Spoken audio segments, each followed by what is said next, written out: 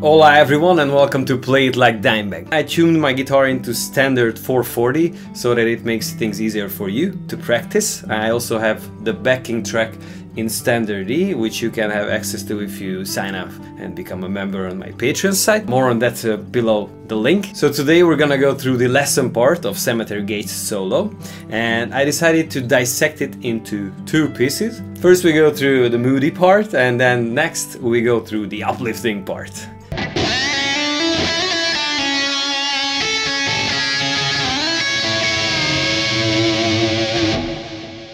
So while picking the 3rd fret on the bass string, which is the first note we pick, you also have to push down the tremolo bar so it goes lower than the forthcoming note, the 2nd fret on the bass string, which you are going to as you release the bar and then pull off to that very same note, the B2. Sound like this.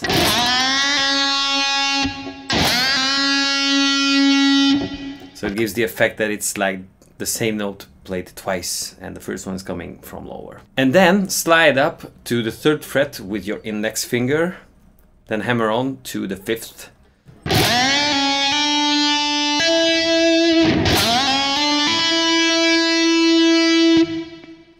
And then pick the same note with the downstroke and slide up to the 7th and then back to the 5th on the bass string. The first slide is a bit slower and it's behind a bit with the blues feel, and the second one is faster.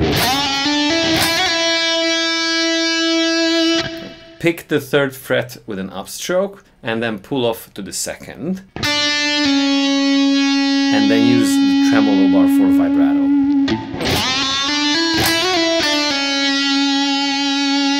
And then on beat 3, in the next bar, pick the 5th fret on the A string with an upstroke, and then downstroke on the B2nd, upstroke on E5 again, and then with the downstroke, pick the B2nd and E4th at the same time so that they ring together.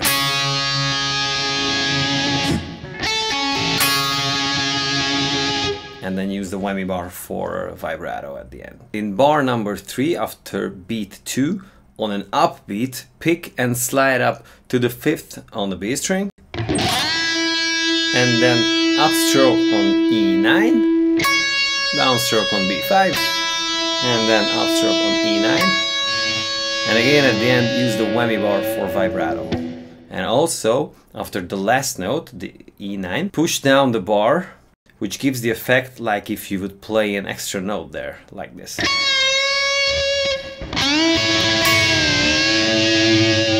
A little more gentle than that.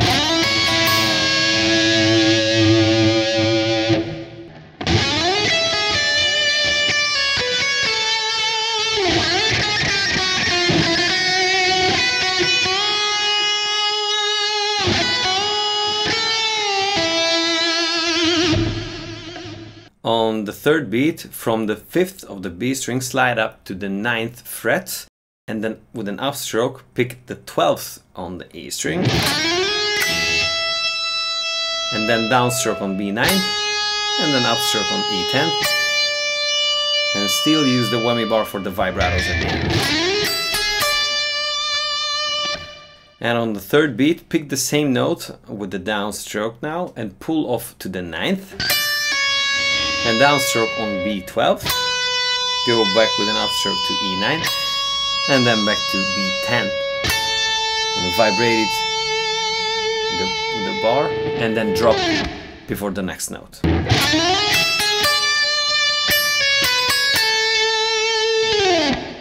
In bar 7 comes that descending chromatic part, which I saw most players play with a different taste and vibe, unlike Dime used to do it. And the feel is a bit like if you would play staccatos, but you also generate some pick noises so that you fill in that gap, that space with some extra information. This kind of noise.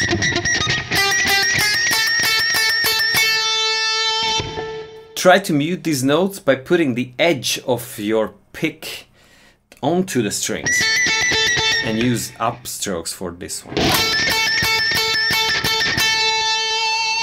It just makes things sound so much heavier and dirtier, and I believe it's just a cool and fun technique. Starting with the downstroke, you slide up to the 10th, and then already after that one, you put onto the string the pick so that you generate that noise. And then start the descending part up until the 5th, and before the 5th, there's a little bit of pause there. And also start to play with an alternate picking lick, starting with the downstroke, then with an upstroke back to the 6th, and then end it with the downstroke on the 7th. Together.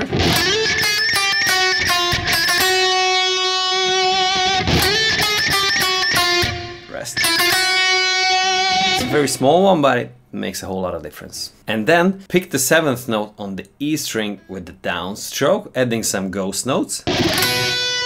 Then down on B7, up on E7, and then down on B7, but also bend this one up a whole note and vibrate it with the whammy bar.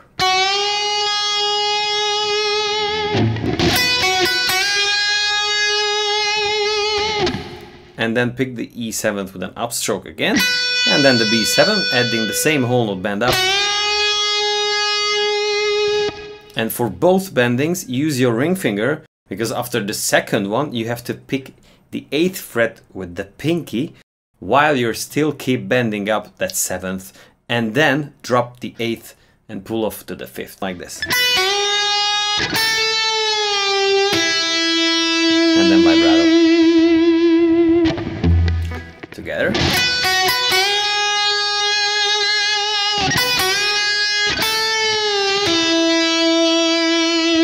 Live, then I'm used to vibrate this last note much heavier compared to the studio version, which is more laid back like that. Whereas live,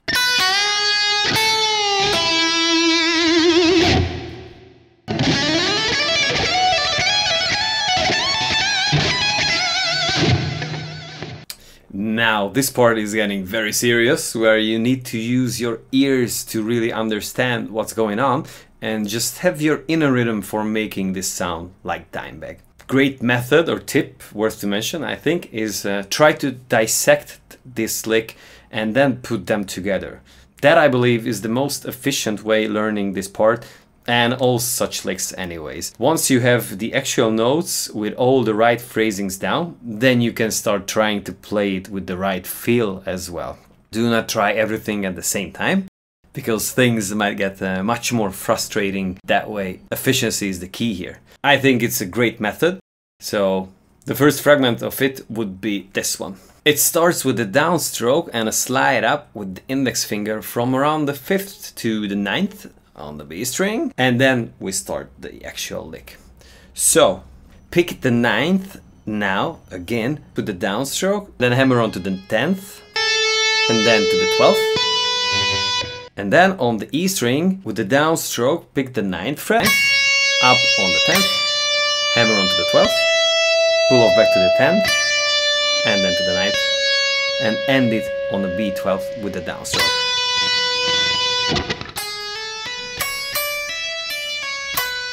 This should be the first part to master before moving on. So that last B12 is actually the first note of the next part, but it's always better to end it on the beat so that you have a better sense and understanding on where you are at, and it will also make easier tying the parts together. So part number 2 of this lick starts on B12 with the downstroke, and then upstroke on E9, downstroke on E12, and then slide up to the 14th, and pull off to the 12th, and then to the 10th, and then repeat to the 12th with the hammer on, and then pull off to the 10th. Together. This is unusual. And then from the 14th with an upstroke, slide up to the 16th, repeat the same kind of lick, pull off to the 14th, 12th, 14th, and 12th. So together, these two. And then up to the 17th from the 16th with an upstroke. We'll stop there. After we ended up on the 17th with an upstroke, pull off to the 16th and the 14th on the A string, then downstroke on B17th, upstroke on E14th, and downstroke on E17th, and slide up to the 21st fret, so far. And from the 21st, pull off to the 17th, downstroke on the B19th, upstroke on E17th, and downstroke on B19th. So far.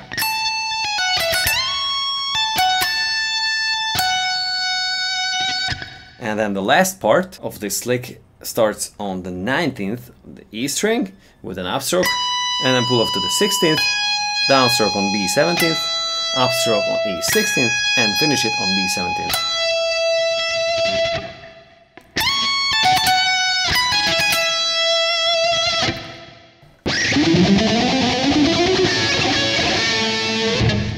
Bar 15 is probably the easiest part of the entire solo. It's a simple chromatic lick using alternate pickings starting from the E12th up to the E15th first, and then repeat it from A12th to A15th, then again from A14th up to A17th, down up all the time, and finish it from D14th up to D17th.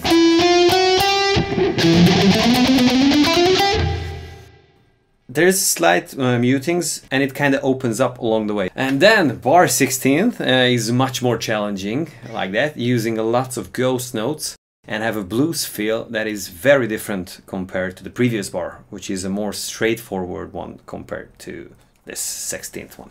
Downstroke on both G and B14th, and then play ghost notes starting with an upstroke and then a downstroke, and then end up playing the same two notes on the 14th fret. So it's twice, and after the second time stop on the same fret, the 14th, the G and the B string. And also make sure that you bend up all these notes. Dime, I believe, used to bend up upwards and not downwards. Sounds a little different. And that was part number 1. Thank you very much. This was it for today, and lesson 2 is on the way. Have a great one. Ciao.